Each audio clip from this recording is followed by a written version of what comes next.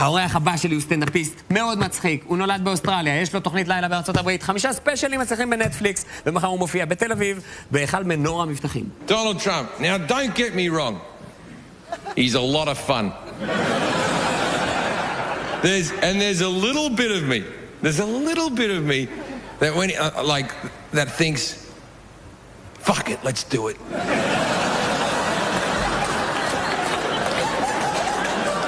Let's do it and see how fucking crazy shit can get.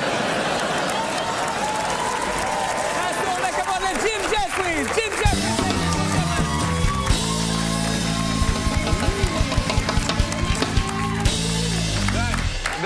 That was me talking about Donald Trump. I just did a field piece for my TV show just then, where I spoke to a Muslim, a rabbi, and a Christian. And it turns out that you guys all love Trump. You think Trump's rocking it out. That's what they reckon. Well, it's mixed crowd. But you see, as far as Israel goes, you know, we enjoy the fact that he's, insane and racist. Well. So we enjoy it. Who doesn't enjoy racism? the fact that you're going, Let's celebrate this. Let's celebrate this. But that was before he was elected. So you guys like Trump? Hey. No. You're upsetting the tens of people who are watching this right now. Calm down. All right, so you enjoy Donald Trump. You enjoy him. You don't have to live in the same country. I have to live in the same country as Donald Trump. How crazy did it get? It's gotten pretty crazy. He said that we should stop, this last week, he said we should stop letting people in from shithouse countries. Shithole countries. Shithole countries, and let people in from Norway. But this is what he doesn't realise. Countries like Haiti and stuff like that, people want to leave those countries because they are shithole. And it's like, Norway's kind of nice. Yeah, we don't want to... You got tall blonde women. Why would you want to move to America? It's delightful over there. You stopped doing jokes like this. I mean, you stopped. I stopped doing jokes years ago. My career's been failing. I've sold less tickets this time than I did last time. Last time I sold a lot of tickets. I must have disappointed a lot of Israelis. No, you saw all the crowd. I'm doing a big show here. What happens is I can sell a lot of tickets. There's about 10 comics in the world that can sell this many tickets. There used to be more, but then Louis C.K. started mass in front of people. But you know, people are afraid to come here because of the BDS, and Roger Waters calls everybody that comes here and says, don't go there. What happens is when I said I was going to perform in Israel, people said, oh, you must hate people from Palestine and whatnot. And so a lot of people condemned me performing here. Look, my personal problem is, not my problem, but how I look at it is this, it's like I feel like these people who I'm looking at right now don't really give a shit. You know what I mean? I'm just an entertainer. I'm just trying to entertain people. I'm doing field pieces for the TV show and whatnot. How are you going to fix the Middle East? You're the one who lives here. What are you doing wrong? I'm so depressed. This question is so depressing. We as Israelis, we know not to ask those questions anymore. What do you do to bring peace for two countries that will never be at peace? Why will they never be at peace? Because we're assholes. That's why the world will never be at peace. That's it! More guns! More guns! Now this is the thing, world. If we all stop being assholes, then we'll all be fine. I think... The Bible has one sentence in it. Treat people as you'd like to be treated. You do that, then you're not fucking things up. Just treat people nicely. I've done every TV show. I've done Jimmy Kimmel and Stephen Colbert and all that stuff. This is the first show, and I'm having a great time. Okay. I'm having a great time. This is the first. Now, what happens on American TV is before you do a TV show, they ring you up and they ask what you're going to say. Of course. They say, what story do you want to tell? Yeah. What do you think you're going to talk about whilst being on the show? Yeah. And then you tell them and they go, these stories are acceptable. This is what we do with Israelis, but you came I showed up in a cab here. No one gives a fuck what I'm saying on this show. Nor did anyone check. No. I don't even know if you're the regular host. I'm not.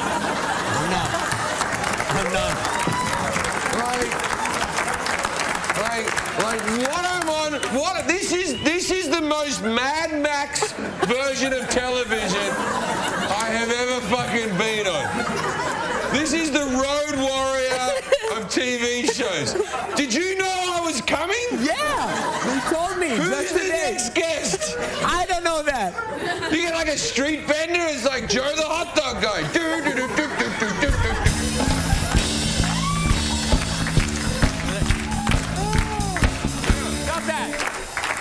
Now tell me. Is that your band, or are they some buskers you found outside? You're so right about that one. You got it spot on. Do you think that Oprah Winfrey is like the hope now? Okay, this is what I feel about Oprah Winfrey. This is what I feel about her. I like Oprah as much as any man can like Oprah, or any woman. Not as much as Gail likes Oprah, but I like Oprah. Now, my thing is, we don't need another reality TV star to become president. I don't want Oprah, but I don't want Donald Trump either. How about the next thing we do in America is we get a person who's actually been working in politics. We get someone who's worked hard to become a mayor, to become a senator, to become a governor, then eventually a president. Right? See, this is the whole thing. My father likes Trump. My father says to me, I like Trump because he's not a politician. Well, you want a politician, right? If there's any Trump supporters out there, next time your toilet's broken, don't get a plumber. You don't want them. They'll just come in with all their fancy plumber talk. What you want, I guess, is someone who's done some really big shits and clogged up a lot of toilets. So no, I don't want Oprah. She's not qualified to do the job. I will take her over Trump, but. You know, my fear with Oprah is this, she's all about love, and she's always saying we should all care for each other, and I agree with that wholeheartedly, but I don't want that person in charge of the nuclear weapons. No, I can understand that. No, I'm being very serious. You may need someone tougher she will give the bombs away. Than that. That's why I want Martha Stewart. Martha Stewart could hit a nuclear weapon like no one's business. But also it'd be nice because if we have Oprah, then we'll have we'll knock out the female president. Yeah. We wanted that. Yeah, that's it. And then we'll get a female black president. So we knocked out two. Yeah, 2 checks. Right, 2 checks. Next one's got to be a gay person, right? Then we can get a transgender black president. Who is the girl out there that has the laugh like a mouse? It's not a girl. It's some kind of mammal. We didn't caught it yet.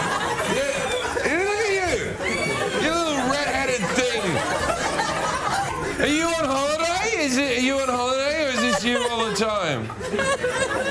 Really? No, I'm talking to you. Are you Israeli? Yes. Where did you get that special laugh? And when you have that laugh, do you get a special parking spot? Do they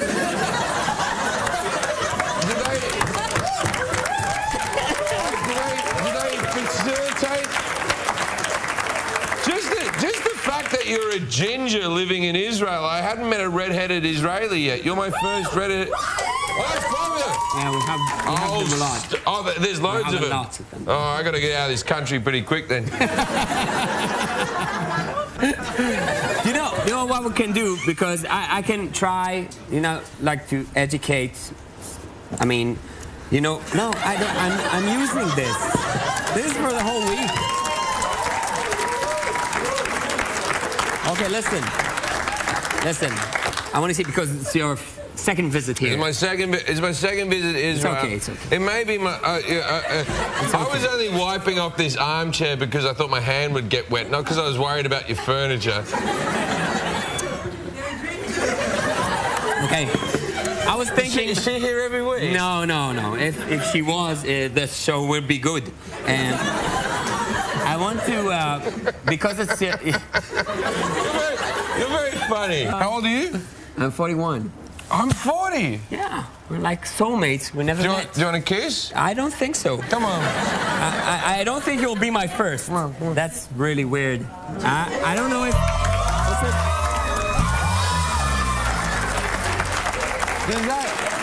Let's hold hands for the rest of the evening.